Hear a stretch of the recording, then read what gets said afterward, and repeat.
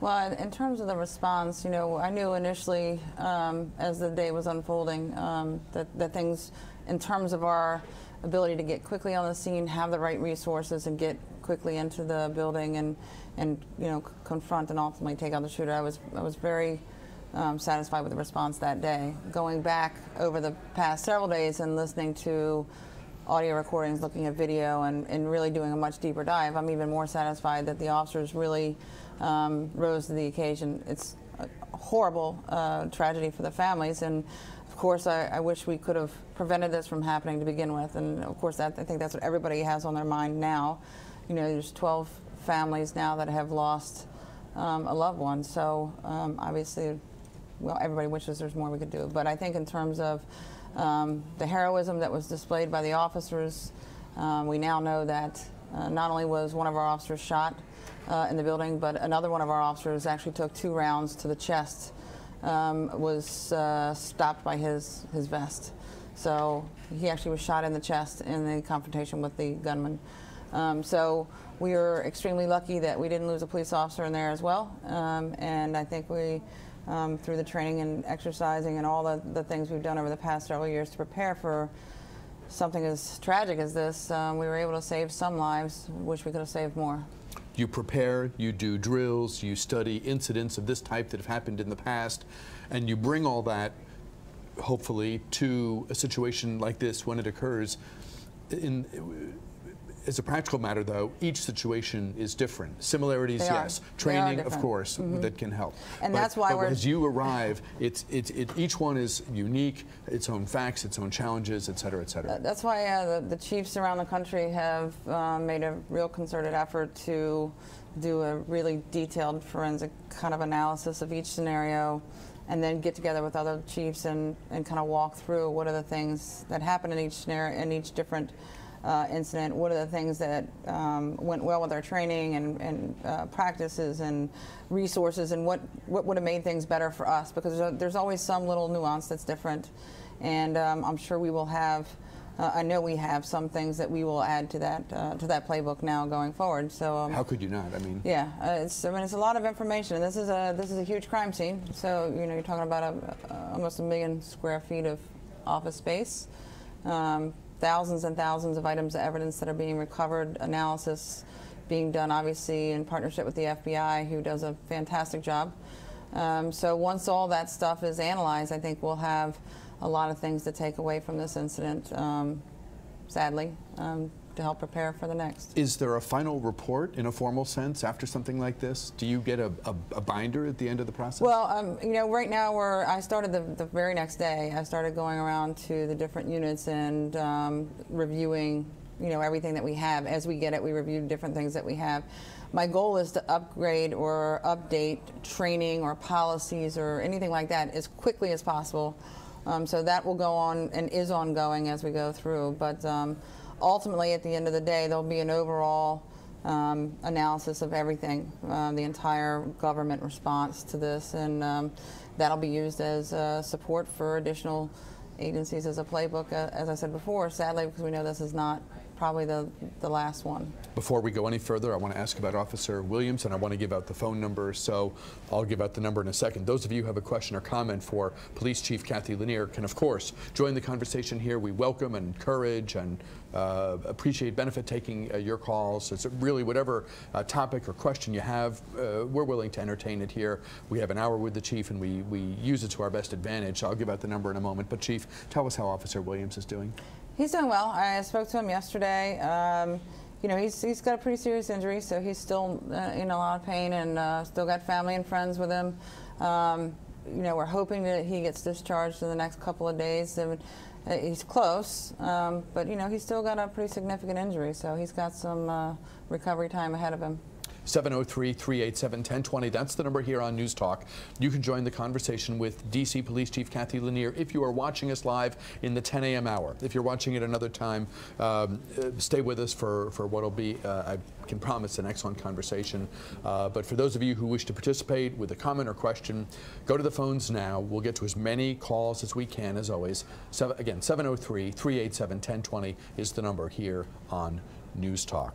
You mentioned audio tapes, you mentioned videotapes. I'm sure there's all manner of data for you to analyze and synthesize. You said that having listened to some of the audio and seen some of the video, you were even more proud and sort of not if satisfied feels like a wrong word, but you felt good about the tactical aspect of the response. Can you go into it without giving away any trade secrets, of course? Can you talk more about why you feel that way? Yeah, I mean, I think what was immediately clear to everybody, and all the officers I've spoken with, all the law enforcement personnel that I've spoken with from every agency, and that includes NCIS, United States Park Police, Metropolitan Police, Metro Transit, every agency, every law enforcement, FBI, SWAT team as well, everybody has said the same thing, that the teams meshed together, I mean, just without hesitation, they meshed together. Multi-agency teams entered the building. Other teams merged once they got in the building. And it was just, I think, impressive that the relationships and the training and everything just kind of rolled out so well. All of the folks that went in there had the active shooter training. We trained together. We practiced together. We even practiced in a building with a similar layout back in 2011. A lot of large government office buildings have the same kind of challenges. This building in particular had, besides being extremely large, had high wall cubicles, thousands of high wall cubicles. Is that a nightmare scenario? It is an absolute worst case scenario for law enforcement to confront the gunman in that environment. And listening to the officers who did confront the gunman, who did go in, watching video, the way they just charged into the building, went directly toward the gunfire, assisted getting civilian and other employees out of the building to try and keep them safe, to cover each other and look out for each other, and then to do combat essentially with this suspect in that building. Reach him and attack that scenario as quickly as they did, given the size and complexity of the building, was just amazing.